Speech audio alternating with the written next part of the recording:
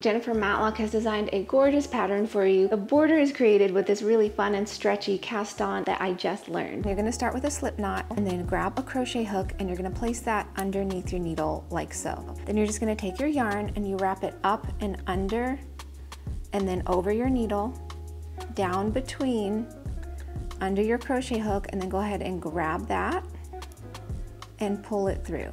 Then so you don't twist this stitch, you actually want to swing it down and back underneath. And you'll know you've done this correctly when this working yarn here is the bottom leg. So then we're gonna continue repeating that. And then when you get to the end, you can always just slide that final stitch onto your needle.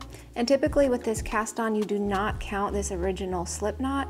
When you do work back across, you can just drop that. So I do want to give a huge shout out to Knit Freedom. Definitely check out their blog post on this amazing technique.